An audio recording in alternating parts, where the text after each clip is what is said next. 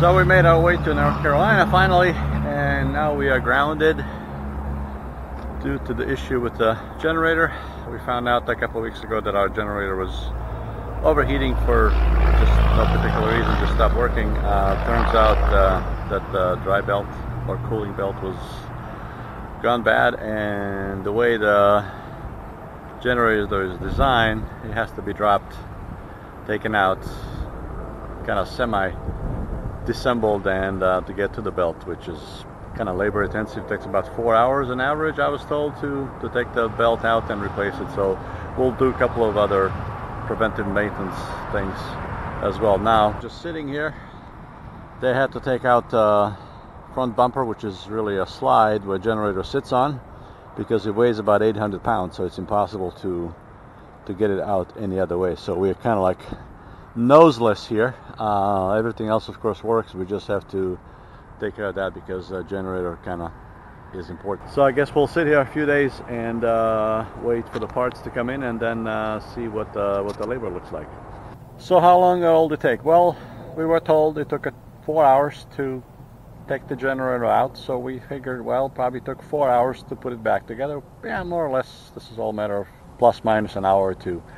And I would guess that I've probably taken anywhere from 2 to 4 hours to replace those parts. So altogether I'm looking at 12 hours labor cost. I have read on different sites people who had a similar problem.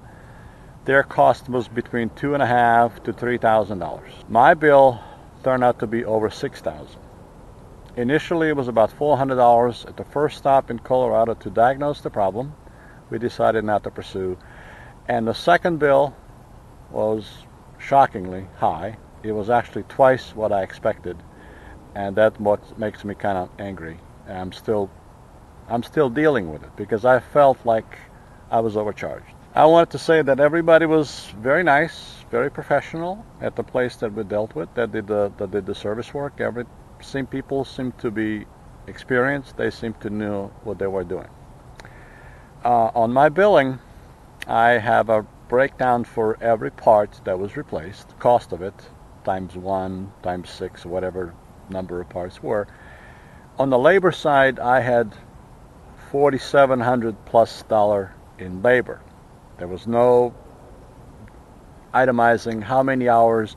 As a matter of fact, hourly rate wasn't even stated anywhere. I overheard a conversation that the hourly rate was $197, but I don't know that. I thought there was a requirement that the repair centers have to have a labor displayed, labor cost charge, but I didn't see that. So I'm assuming that if that's the $197, so I divided 4,700 plus by, let's say, 200, so that comes up to about 24 hours.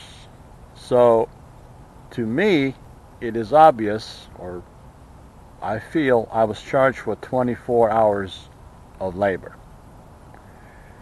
which would be impossible because this is our home, we live in it, and they were nice enough to, whenever they were doing something, we were parked right outside. We were told that, something was happening. So 24 hours is a technician working on it 3 full days, 8-hour shifts, which was not the case.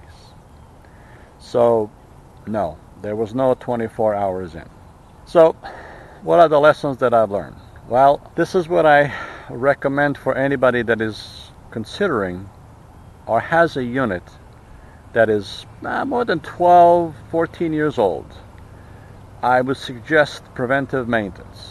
If you think you're going to keep your motor home and your generator for the next couple of years, it's a good thing to shop around. If you have a mechanic, a diesel mechanic or generator, someone with experience that you can trust, I would take it before the belt goes, because if you think about it, belt is made out of what? Rubber, synthetic, some thread and whatnot in it. It's gonna go. 12, 15, 17 years is old, and it's gonna crack, and it's, like I said, expense of it. When you have to take it somewhere you don't know, you're gonna pay double. If you can do the work yourself, do it preventively before things go bad.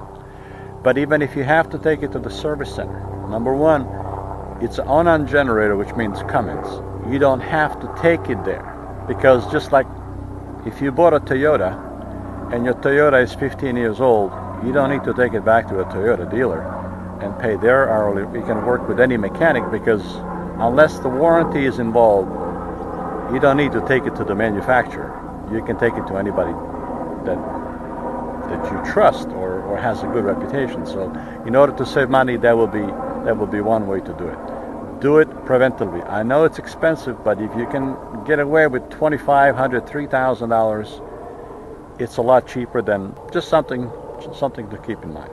Secondly, if you take it to the dealer or service place, get an estimate, but also ask him, will you be getting annual hourly spec sheet? In other words, something, a record, what technician was doing and how long. Don't just take their word. Labor 4,700. That's like, for what? How many hours? What did you do?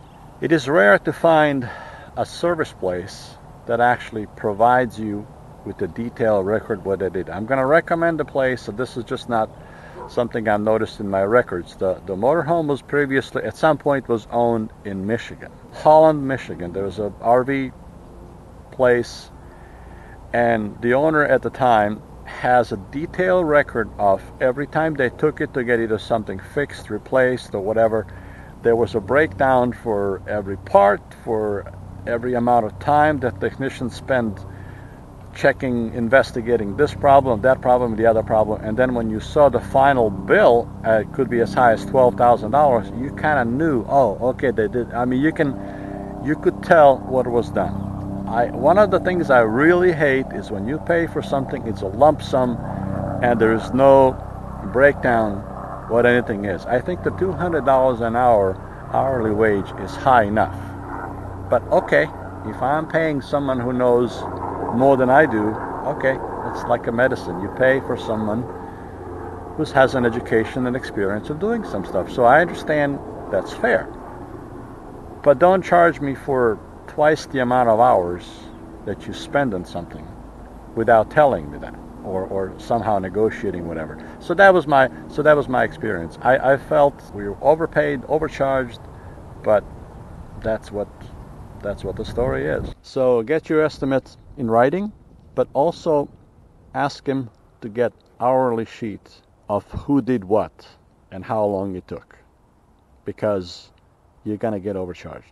So we took the generator to a service place. It was actually distribution center for Cummins.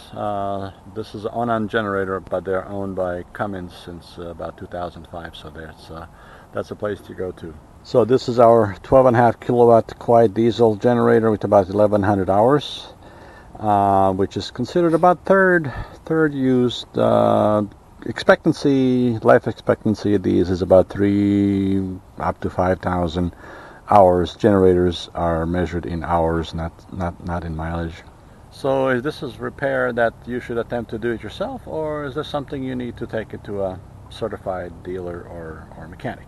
Well, I would say for 5% of you may be able to do this. There are a couple of main things that you need to do. First, you need to be mechanically inclined to do such a thing, which in our case involves removing the front bumper. Well, it's just a matter, it's a pretty straightforward process. There's a bunch of bolts you have to remove, but so the front bumper comes out. You open your slide as much as it comes out, and then you disconnect the generator, and you need to have a forklift.